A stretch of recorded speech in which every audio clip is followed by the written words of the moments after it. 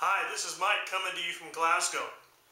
We've had the great privilege of serving with several ministries that are on the front line, so to speak, of what God is doing here in Scotland.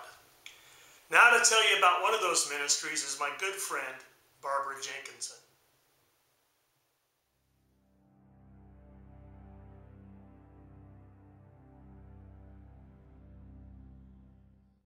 Hey, I'm Barbara, good friend of Mike and Darla's, and it's great to have them back in Scotland. I run a wee ministry, well it's not so wee anymore, called Light and Life, and let me just tell you a little bit about it. I mean, in Scotland, God's doing something amazing, and He's been doing something amazing over the last few years. He's been pouring out His Spirit, just like it was prophesied back in Joel, and as He's pouring out His Spirit, what's happening is that the ordinary people of Scotland are becoming really spiritually hungry. But it's not like the past revivals that people have seen. When they're becoming spiritually hungry, they're starting to look and search in all different places. They're not turning up at the church doors, at least initially, because they see church as being religious. And so, in parallel with God pouring out His Spirit, He's releasing this wake-up call to the church as well. And He's saying, get out of the church, go tell my lost kids that I love them. And so out of all of that, we birthed a little ministry called Light and Life, and what we do is we go outside the church walls. We just finished a little cafe outreach tonight, just in the centre of Glasgow, and we go out there and we share God's loves in ways that the people of Scotland can relate to culturally. And some of the ways that they've been stirred up, some of them are getting dreams and they're just desperate to know what these dreams are, and God's speaking to them while they're sleeping, and they come along, and more often than not these dreams are about them meeting Jesus, or going through a door that's open, or going towards a light.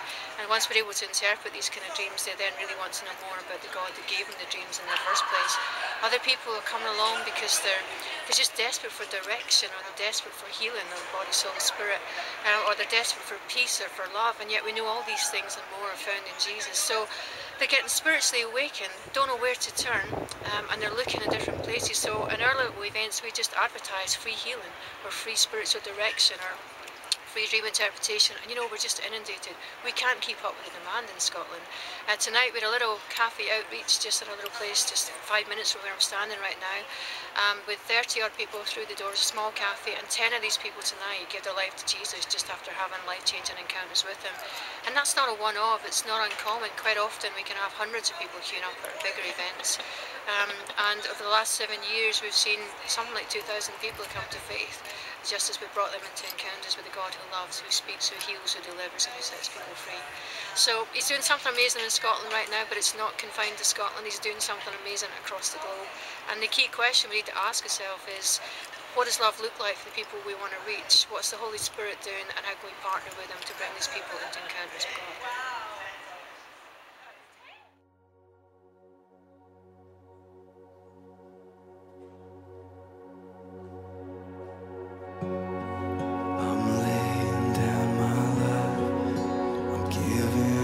Control, never looking back. I surrender all. I'm living for Your glory on the earth.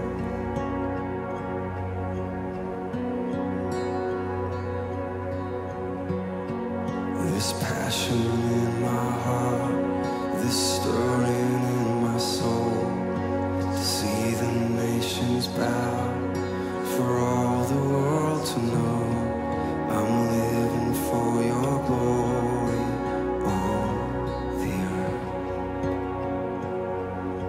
For the sake of the world,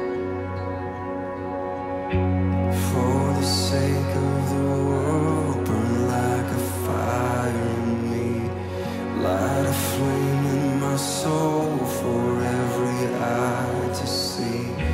For the sake of the world, burn like